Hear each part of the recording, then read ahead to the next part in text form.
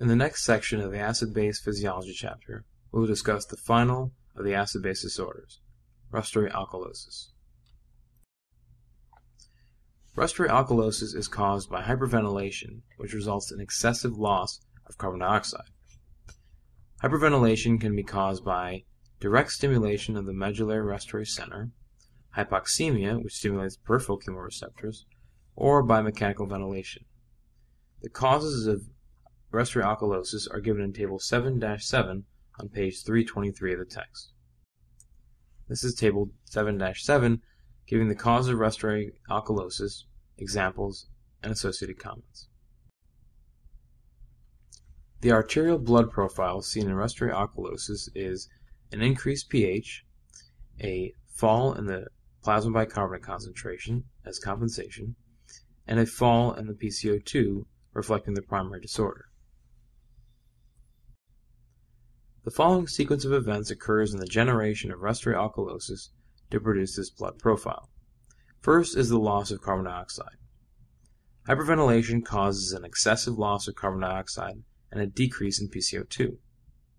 The decreased PCO2 is the primary disturbance in respiratory alkalosis, and as predicted by the Henderson-Hausbach equation, causes an increase in pH. The decreased PCO2 by mass action also causes a decreased concentration of bicarbonate. The next step is buffering. Buffering occurs exclusively in the intracellular fluid, once again particularly in red blood cells. In this case, carbon dioxide leaves the cells and intracellular pH increases. The next step would be respiratory compensation, however, this also does not occur. As with respiratory acidosis, there is no respiratory compensation for respiratory alkalosis, since abnormal respirations are the cause of the disorder. There is, however, renal compensation. Renal compensation for respiratory alkalosis consists of decreased excretion of hydrogen as citratable acid and ammonium, and decreased synthesis and reabsorption of new bicarbonate. Decreased reabsorption of bicarbonate decreases the bicarbonate concentration even further than did the effect of mass action alone.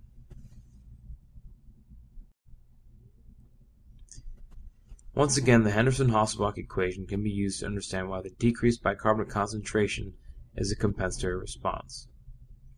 pH is equal to the pK plus the log of the concentration ratio of bicarbonate to PCO2. When the primary disturbance is a fall in PCO2, a fall in the bicarbonate concentration will decrease the pH further.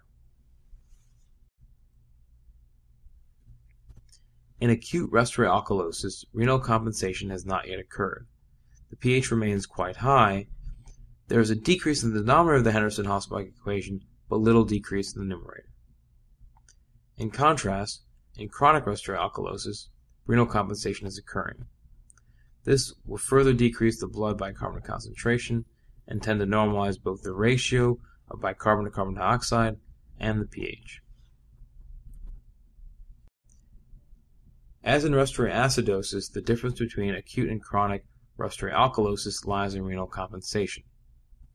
Again, based on the absence or presence of renal compensation, the renal rules give different calculations for the expected change in bicarbonate concentration in acute and chronic respiratory alkalosis.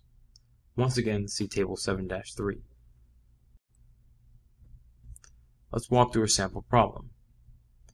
A patient has the following arterial blood values: pH of 7.33, bicarbonate of 36, PCO2 of 70. What is the patient's acid-base disorder? Is it acute or chronic?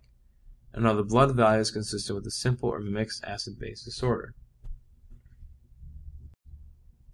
With a pH of 7.33, the patient is actually acidemic. The bicarbonate concentration and the PCO2 are consistent with respiratory acidosis rather than metabolic acidosis.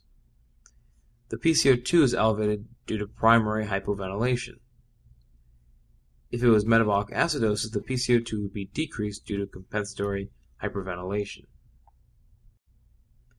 Whether the respiratory acidosis is acute or chronic can be determined by comparing the patient's values with the ranges on the acid-base map.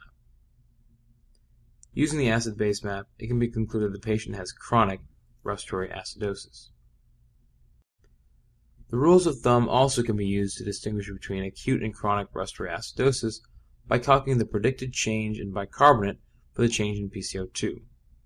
The patient's PCO2 is 70 mm of mercury, which is 30 mm of mercury above normal. The compensatory response is an increased bicarbonate concentration. The patient's bicarbonate is 36 milliequivalents per liter, which is 12 milliequivalents per liter above normal. The change in bicarbonate relative to the change in PCO2 is therefore 12 divided by 30, or 0.4 milliequivalents per liter per millimeter of mercury. The compensation is exactly as predicted by the rules of thumb for chronic respiratory acidosis. It can be thus concluded that the patient has a simple chronic respiratory acidosis with the expected level of renal compensation. This concludes this section.